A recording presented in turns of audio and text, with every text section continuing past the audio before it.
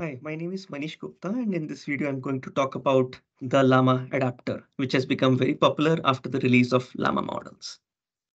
So what is Llama Adapter?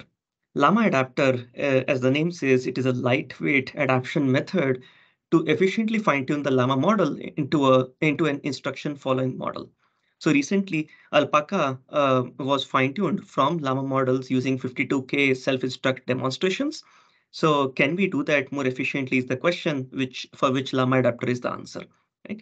So compared to Alpaca, which took several hours for fine-tuning, the Llama Adapter basically claims to take just 1 hour fine-tuning on 8 A100 GPUs.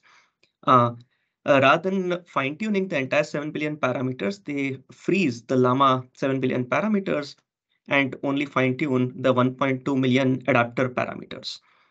So and then also there is this plug with expertise kind of facility, basically meaning it just has adapters which are very lightweight, 1.2 million pluggable adapters per task. So if you're fine tuning for a particular task, you use certain adapters. For another task, you could use other 1.2 million adapters.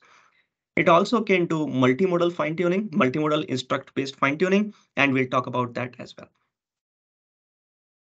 So here is essentially examples of instruction following capacity, and here is an example of multimodal reasoning. So instruction following, you can basically give instructions or demonstrations of this kind with the president of Mexico, and expect it to generate the answer. And multimodal reasoning basically means tasks like visual question answering, where you can actually give an image and a question and then expect it to come up with the right answer. So the way this adapter works is that in Llama's higher transformer layers, so Llama is a transformer architecture, of course. So in the higher layers, you prepend a set of learnable adaptation prompts to the input instruction tokens. Right. So it is very much like prefix tuning to some extent, but somewhat different, because in prefix tuning kind of methods, you either essentially include these learnable parameters only in the embedding, or essentially through and through in the entire transformer network. But these guys basically just do it in the last L layers. And these prompts basically learn to adaptively inject new instructions or conditions into the frozen Llama model. Right? Unlike prefix tuning methods, they also have a specific gating mechanism and a zero-initialized attention, which I will talk about in the next few slides. So how does Llama Adapter work? Let's look at it in more detail. So on the right side, what you see is the blue colored thing is a typical transformer L layer architecture. So these are L different layers of the transformer architecture. I mean, in fact, N different layers. So we consider a transformer with N different layers, of which in the last L layers, you're basically going to you're going to add these adapters. Right? So essentially in the first N minus L layers, there are no adapters. In the last L layers, there are going to be some adapters also. So you have these adapters as the first K tokens, and then and then there are M tokens of typical words. Okay. So we insert prompts into the topmost L layers, and then there are K positions for the prompt and M positions for the words. Now that basically means that if you consider any particular layer, the output size of that layer will be K plus M into C, where C is the embedding size. So K tokens for prompt and the M tokens for the words. Okay. So we'll call the prompt part as capital P and the words part as the capital T. Okay. Now, if you consider a particular position L, so just consider a particular position L, and for that particular position, small l, and for that position, you're trying to come up with a revised representation, a transform representation for that particular position. So the way typically you do is to basically do QK transpose, and that defines your attention weight, right? And then you do softmax on top of it, and so on, and then multiply by the value vectors so as to get the revised representation. Now here, you do the same thing. You essentially compute the overall attention weights as two different weights. I mean, of course, you do QL into K, QK transpose kind of stuff, but then you keep these attention weights for the prompt part separate from the attention weights over the other words in the entire input. So as you can notice, as you can see, each of those SLK basically is a k-sized, or other overall SLK is a k-sized vector, and SLM plus 1 is basically M plus 1 sized vector, denoting the attention weights for each of the M words in the input. So, and then you apply softmax to them individually. So you apply a softmax to the prompt part separately and the words part separately. Now, while applying the softmax to the prompts part, you essentially also have this gating function GL, which controls how much of an importance you want to give to the prompt part versus how much importance you want to give to the words part. And then once you have that, you basically just multiply it with the value vectors VL so as to get the transform representation TL output. Okay, so that's that. Clearly, this GL is initialized to 0 in the beginning so as to not cause any trouble right in the beginning. So in the beginning, when you don't want to use any part of the adapters, they have not learned anything much, so you don't want to use them.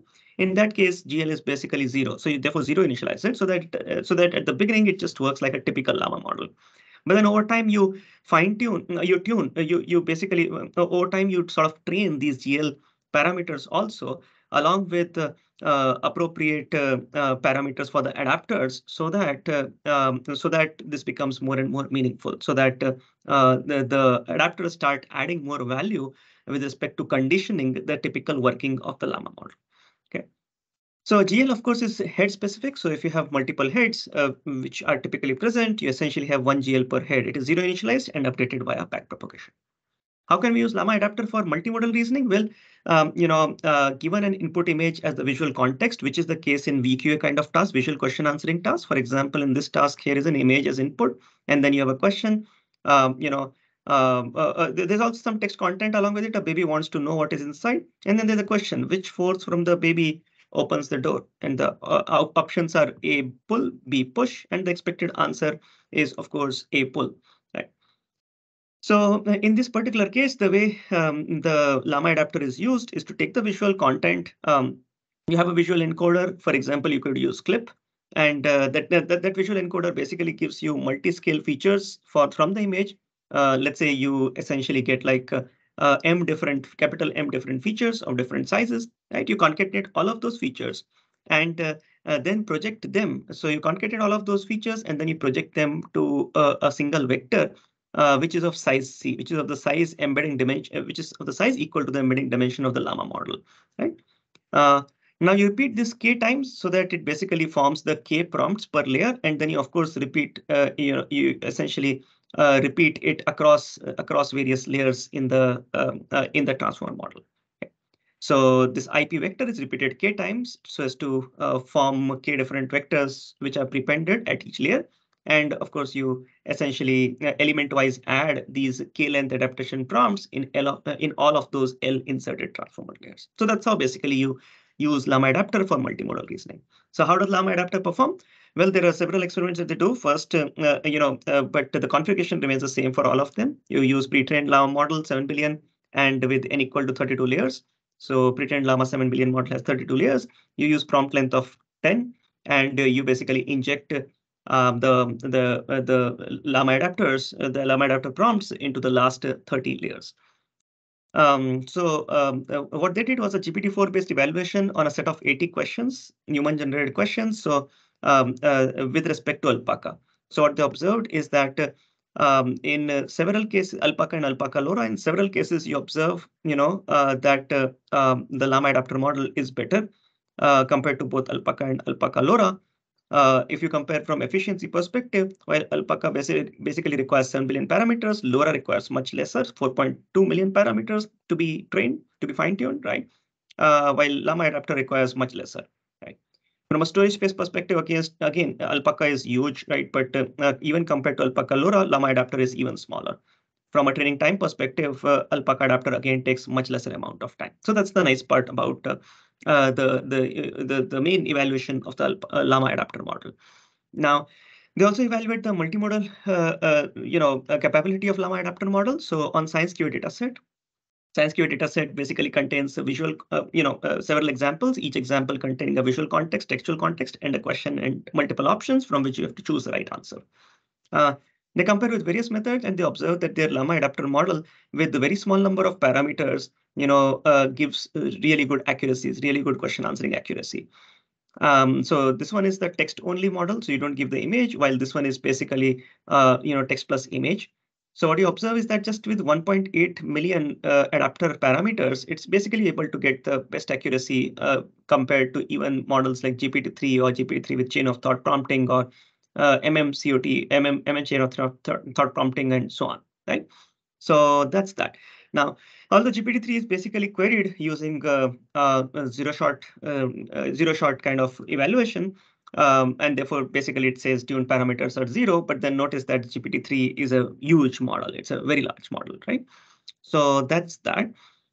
They also try to use Llama adapters not just with the Llama model, but actually take those adapters and also apply the same technique, right? Zero initialize attention, and have some prompts in the as prefixes to the last L layers, and then you have a gating mechanism and so on. So they tried the same technique with other transformer models like VIT for vision and RoBERTa for text.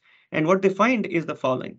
So this is results for vision model fine-tuning with VIT B16 on VTab 1K dataset. And what they find is that their zero initialization technology gives them really good results across several subsets, right? Now, of course, they don't call it Llama adapter here because this is no longer Llama. It's basically just an adapter with zero initialization. So they basically comparison with several other efficient fine-tuning methods shows that their method is much better. Now they also do the same thing for language model fine-tuning for RoBERTa large on squared question answering dataset. And they observe that the results are way better with the zero initialization method compared to prefix tuning methods or full fine-tuning method as well. Okay, so in summary, in this video, I talked about Llama Adapter, which is a lightweight adaptation method to efficiently tune Llama into an instruction following model. It is better than LoRa. I mean, at least the results show that it is more lightweight than LoRa and more efficient than LoRa as well, right? So it just involved 1.2 million parameters when fine-tuning or instruction tuning Llama 7 billion parameter model with 52K instruction prompts can be done within 1 hour on 8 A100 machines. 800 GPU machine. Okay. The Llama adapter follows the principle of zero initialized attention with gating mechanism, and we also saw that it is generalizable to multimodal reasoning and for other transformer-like models like VIT and RoBERTa. Okay, thank you. That's it. Thank you for watching. Hope you liked the video. Connect with me on my LinkedIn or look at my research on my homepage.